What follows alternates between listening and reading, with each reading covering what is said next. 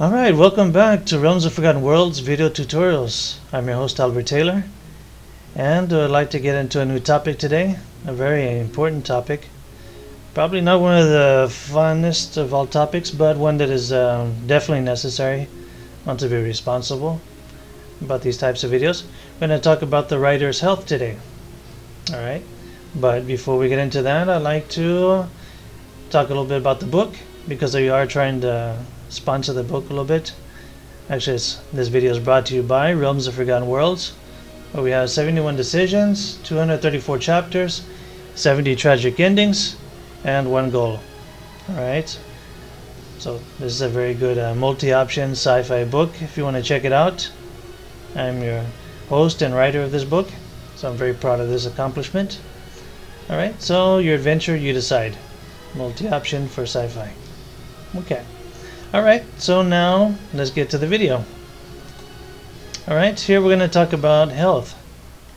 Okay, a very important topic for every writer, because I am encouraging people to get into multi-option writing, or sci-fi as well, but multi-option is the focus here. But we want to do it in a responsible way, and through my experience, I've had some experience in this. You could say a little bit over 3 years. I could more or less talk about this topic, I think. Not an expert, but we're just going to go over a little bit of my experience. Alright, so we're going to talk about the writer's health. We're going to talk about the risks and the preparations. Okay, so it can be done, but we have to do it in a conscientious way. Alright, so let's look at the first risk. Risk number 1, shift work disorder. Okay, maybe you're wondering what the heck is that? Okay, well, from my personal experience, I used to work as a jailer, alright, but not one of my best jobs, you could say, but it was a learning experience. Okay, but there, the important thing there is we changed shifts, sometimes in the morning, sometimes at night. Okay, it wasn't always regular, and I learned a little something about that. This affects the body. Okay, so there's some first-hand experience here. And also another note, I'm a night writer. I'm what they say, a night owl. So I write at night. Don't get too much done in the morning. Okay. Well, let's look at I'm not really going to get into that too much in this video, since we are focused on health. Those preparing to write a book hopefully feel motivated by my videos. Alright, I want to write a book, but let's get into this one topic that may save you some pain and grief. Okay, so let's look at what is a shift work disorder. Alright, very important. Like I said before, this is a first-hand experience from working as a jailer. Working at day, working the night. Okay, not too fun, especially if they change at the last order, last hour. You just got through working a night shift and hey, you're going to work in the morning too. Okay, it happens. Alright, very common. Alright, so let's look at the official webpage here from the government. This is the U.S. National Library of Medicine, National Health Institute of Health. Alright, see what they have to say about it. Alright, shift work disorder is a type of sleep disorder that occurs when an individual is unable to successfully synchronize his or her internal clock with the work schedule that requires staying awake and working when it is dark and sleeping when it is light. Approximately 10% of shift workers suffer from this disorder, which seriously impairs their ability to function. Shift work disorder is associated with increased risk of gastrointestinal problems, cancer, depression, heart disease, excessive sleepiness in accidents, and decreased productivity.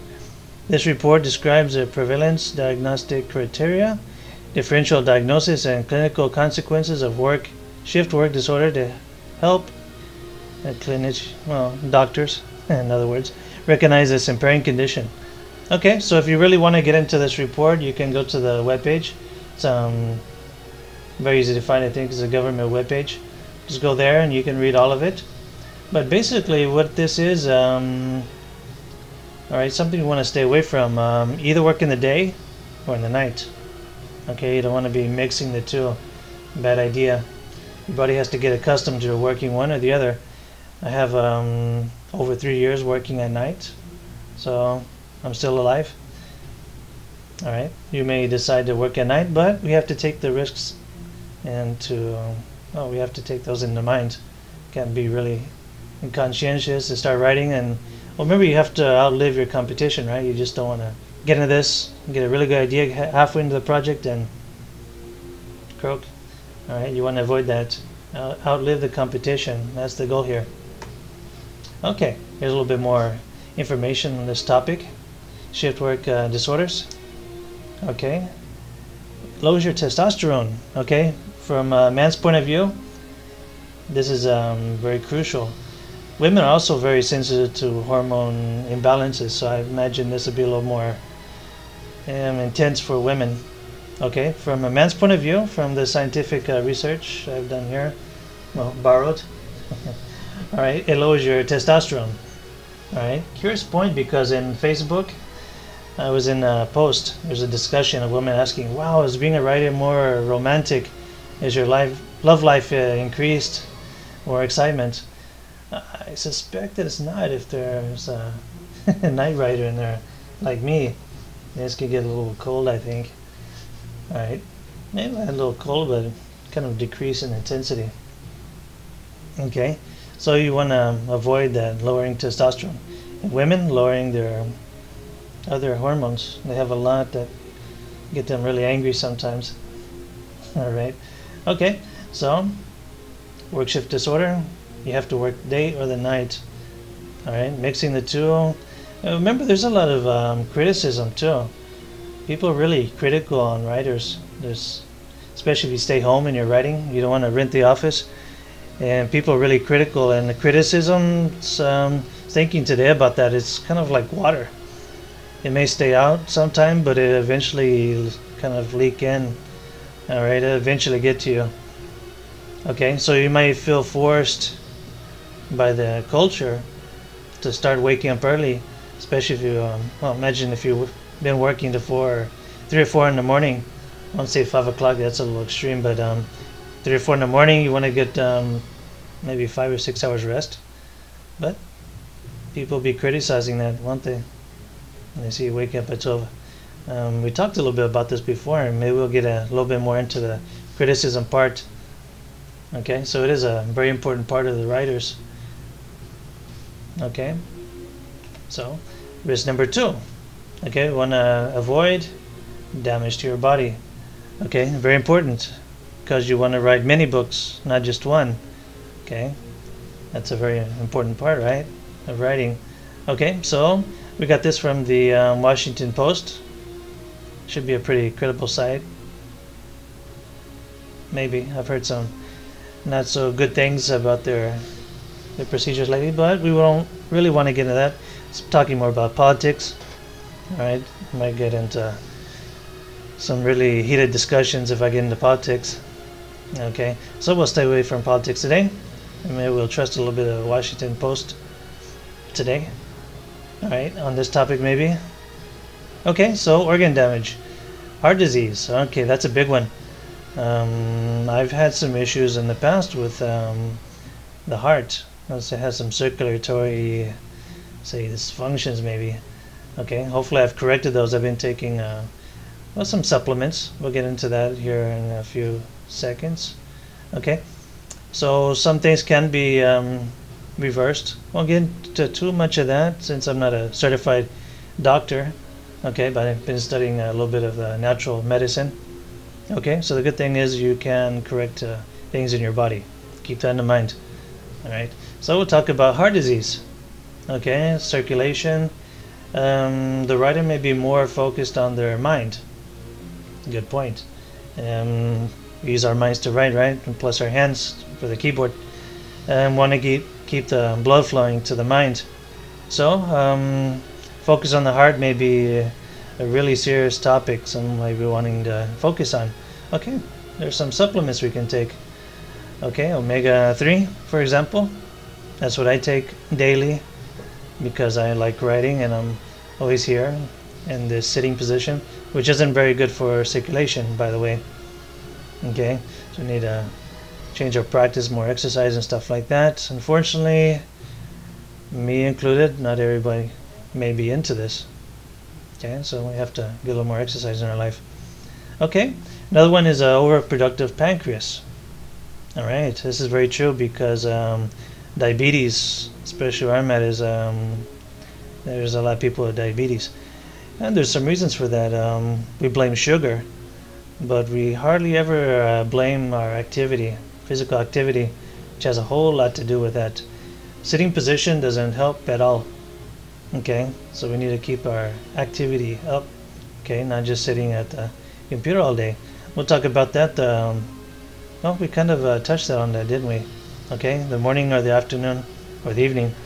Okay, I have to choose one. So in the morning, if you're a night person, do some physical activity, do something else that requires your body to do more things.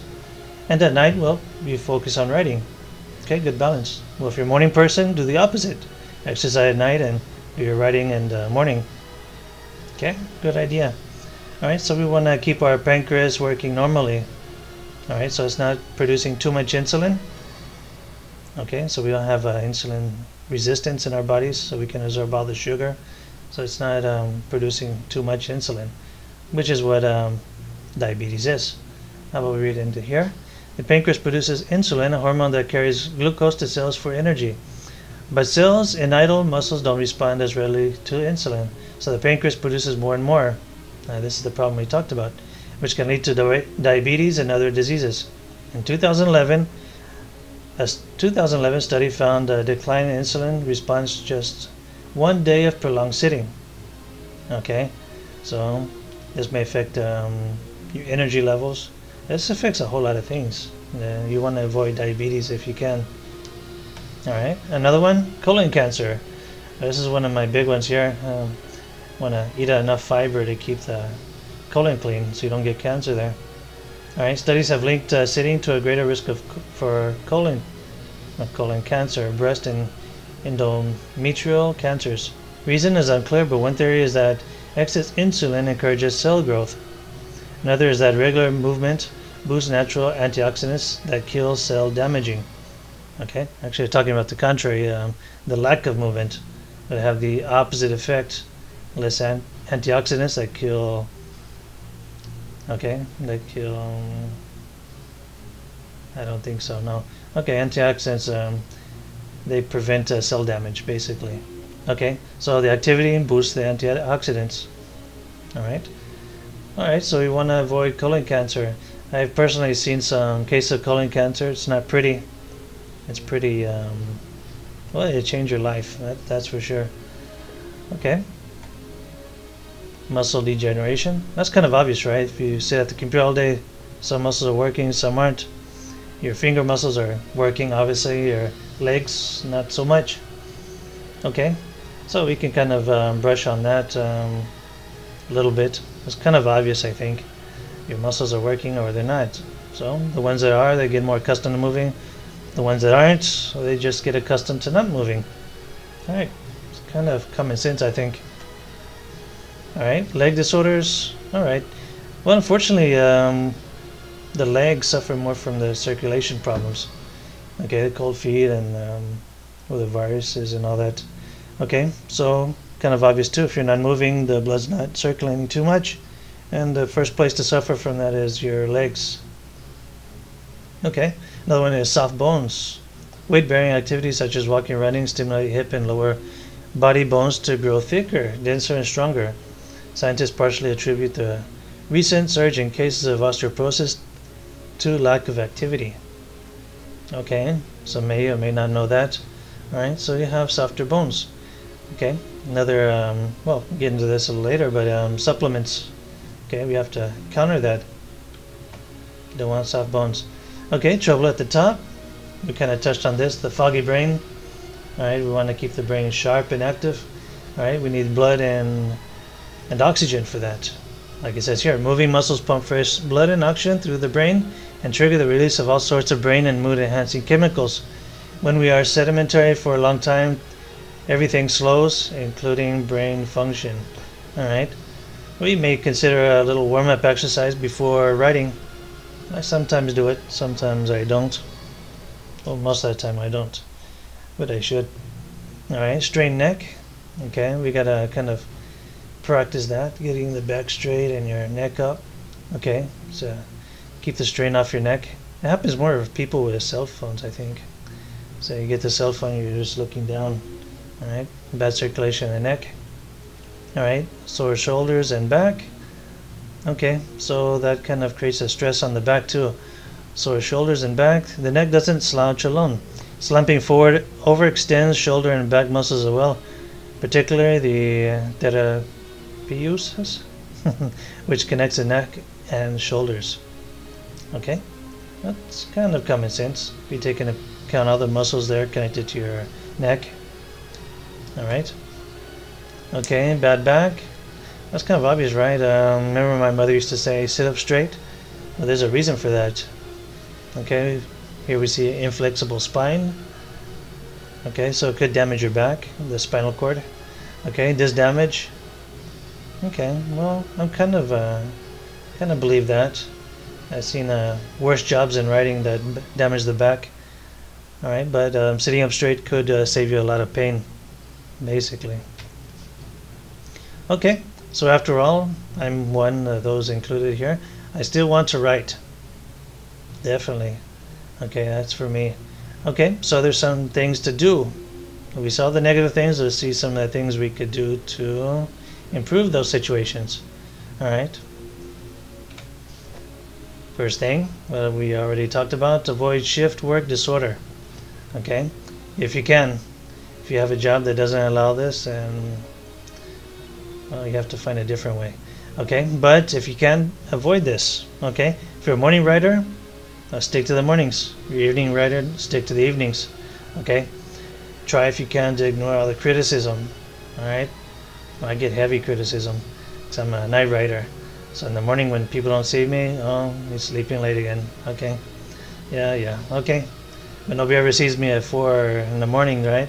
And I'm here writing and taking notes and trying to be productive. Nobody sees that. Okay, well, many of you can understand that, but unfortunately it's a cultural thing. And I've learned fighting with culture is futile. Just save your energy. Yeah, you're not going to win. Okay, so just try your best to avoid the criticism and do your best job. You say, hey, I finished the book. That may solve a little bit of that. All right, but, well, that's a battle every writer has to face. Okay, first one I think is very big one. Prevent circulatory problems. Okay, so one thing I take daily, okay, without forgetting, well, maybe once in a while, but I take the omega-3. All right, this is a very important. I think I'm still alive because of this, because I did have some health issues before with circulation. Well, not really connected to writing, but I used to be office working, or used to work in an oil company. They have really, really long hours. And if I remember correctly, I ended at 8 in the morning, sometimes leaving the office 10, 11 at night. Okay. That's a pretty intense work schedule, isn't it? Sitting down in the chair with the bad back position, shoulders and headaches constantly. All right, I had a lot of symptoms, circulatory problems there. Okay, I won't get too much into that, but I kind of I got things a little better, yeah, taking supplements. Okay, so here, this you can get more information here at this website here, livestrong.com. All right, it's okay website. They kind of got around the term omega-3. I just put it in there. They just went into fish oil, I guess, disclaimer, I guess. But here, basically, it's the same fish oil, omega-3. You can get it from other substances too. But fish oil contains EPA. All right, I won't even try to pronounce that. And DHA. I won't pronounce that either. Okay. And Mayo Clinic reports that ingesting EPA and DHA through fish or fish oil supplements can decrease your risk of heart attacks as well as arrhythmias and strokes. Fish oil reduces triglyceride levels in your blood, so the chance of adding more plaque to your arteries also diminishes. That's important. All right, I used to think you have the plaque in your arteries, and well, too bad, it's going to be there. But there's ways to diminish that, to get it lower. It's really important. Okay, fish oil also helps to clear out some of the plaque already in place. which opens your arteries and helps your blood flow through them more efficiently. This increases circulation to all parts of your body and your brain. Alright, the most important place for a writer. Alright, so this is very, very, very important. Okay, alright, so we touched on this too, the proper way to sit up. Okay, I'm trying to do that right now. It's hard if you don't have the practice. Sit straight. Your neck is a very important part of the circulation as well. Shoulders back, and you gotta practice that. This is also from the WashingtonPost.com. For more information there, you can see this article. Okay, so we want to keep our hormone levels in balance. All right, we talked about this, the testosterone in men and other hormones in women. They have a few. All right, and we're going to focus more on the evening writer. I suspect a lot of science fiction writers are in the evening. Non-fiction is probably in the day. You need a lot of inspiration, imagination, stuff for the evening. And I've heard a lot of testimonials for people who work at night. They're more inspired to write their science fiction at night. Okay, so we'll just go that side for now, for the evening writer. Okay, so here's some information about vitamin E. Alright, very important. Vitamin E also for cosmetics for the women, also for men. You need to keep your testosterone levels up. Okay, so you can be manly, and you want you won't go under while you're writing all those long nights. All right, very important for the men to keep their testosterone levels up, and apart from help your marriage too, and your all the other manly aspects of your life. Okay, and you can find this in anabolicmen.com. All right, very important. Keep your testosterone levels up. Alright, this is a good part here. I've actually had some really extensive experience on this side. And most of us drink coffee. Actually, the writers are really, when you picture writer, you think of coffee, right? Automatic writer, coffee writer. So a coffee drinker is a writer, basically. So the bad thing is drink too much coffee and your vitamin levels go down. Well, especially your vitamin B. Okay, so basically, coffee eliminates water from your body. Alright, so vitamin B is soluble in water, so it's eliminated when you drink a lot of coffee. Okay, it just goes out. It gets filtered out and it's gone. Okay, there's other ways to eliminate water from your body, but coffee is one of the most common, and common to me too. So I have one supplement specially for vitamin B. You have to find a good one, because the cheap ones usually have some vitamin Bs, but not all of them. It's kind of difficult to find one that has all of them. Okay, but it can be done. It doesn't have to be too expensive either. That's another aspect of it, to keep it good and cheap. Alright, you can spend the money if you want, but there's some economic products out there that do practically the same. Alright, I won't give any brands, really, because well, I've been disappointed by some brands in the past, and I don't want to give bad advice here. Alright, but I'm sure you could find something good and not too expensive. Okay, so here's some information here. Basically what we talked about before, caffeine depletes vitamin B. Okay, since it's soluble in water, it just goes out, gets filtered out. Okay, it also has some reactions on other absorption as well.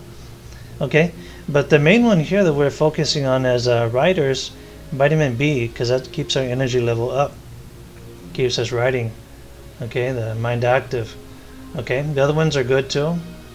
I won't say they're not, but vitamin B, for the sake of this subject, we have to keep it up. Okay, so coffee is good, has some good properties. I read that it prevents schizophrenia, for one, which is a really, really good thing. So I still drink coffee. I drink 1 cup in the morning, 1 at night. I also take a vitamin B supplement and drink more water as well. Okay, and it kind of more or less balances there. Okay, of course, if you drink more coffee, you have to, well, yeah, can't really take more vitamin B, but you can take some natural steps to counter that. Alright, So we want to fight brain fog. Okay, this is number one.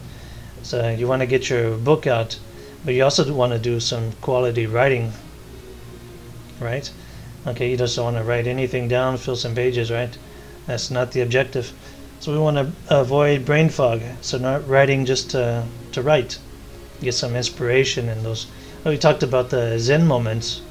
Okay, the Zen state of mind. The writer's in that moment, last 10 to 20 minutes maybe. Okay, just write everything down really fast. It's not really possible if you have brain fog. Okay, you just can't think straight. The thoughts aren't coming out. Okay, so we maintain an active mind. All right, vitamin B is very crucial for that. All right, so we see here imagination is critical in sci-fi, especially sci-fi. Non-fiction, where you're just basically getting information from other sources. Sci-fi, you're going after your own subject here. Basically, you're thinking, creating, and inventing new things constantly. It takes a lot of brain power. Okay, so vitamin B important. How about the exercise aspect of this? Okay, it's a subject not too many people have talked about.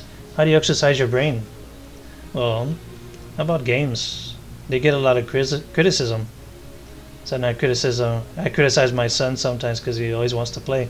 But there's some benefits in playing. Okay, and it's scientifically proven here. Alright, video games can change your brain. In this case for the better. Of course you don't want to go in excess because you can't play too long and not do other things. In my case I have to, there's a little discipline involved in that too because you want to be constantly playing, and I do it. See, you get a first player game like Fallout. Wow, that takes hours. That's a really good game, but you have to kind of you have to have some discipline in there to control the hours. Maybe tell yourself, okay, I'm gonna play 1 or 2 hours this day, and then it's work. Well, what I'm doing right now is Sundays. Okay, you may want to go to church and come back and you play. Okay, just one day of the week. You can explain that pretty easily. Your family may or may not understand, but say, okay, just give me one day. Let me play or something, and that's some really good brain exercise. See here the summary. Scientists have collected and summarized studies looking at how video games can shape our brains and behavior.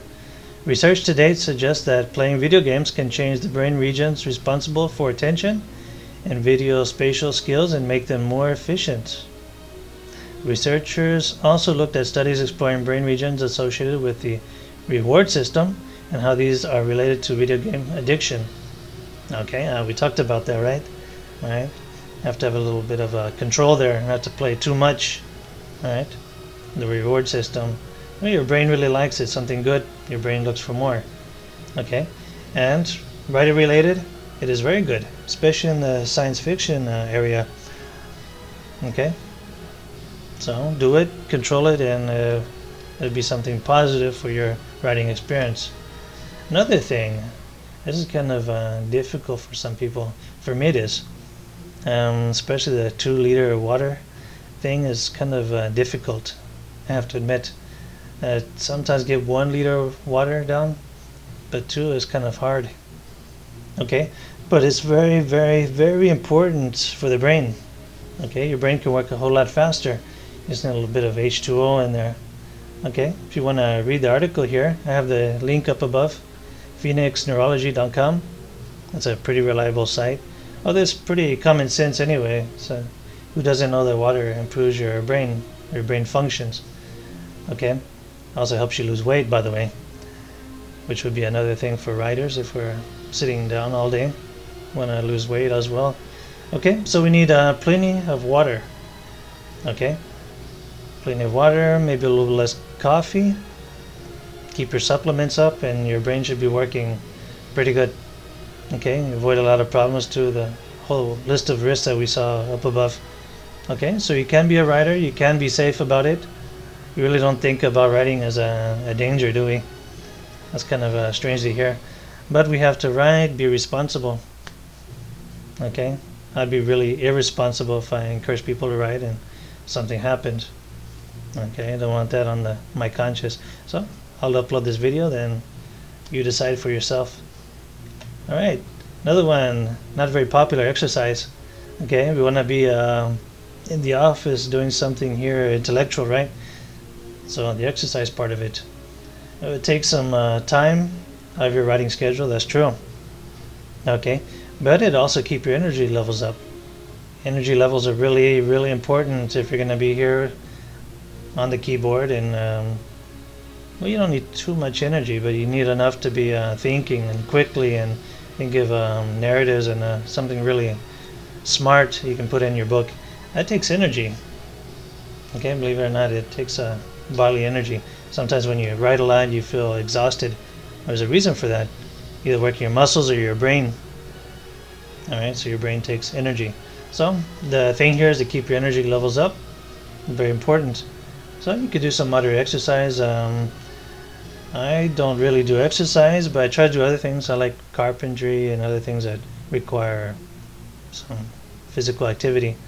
So I'm kind of in balance. Not too much. I could be better. But, well, that's some advice there. And as always, in the video below, write all your comments down there. Really appreciate the people who've commented already in the video. Subscribe as well. And I hope you really like this video. I'll see you next time. Thanks for watching.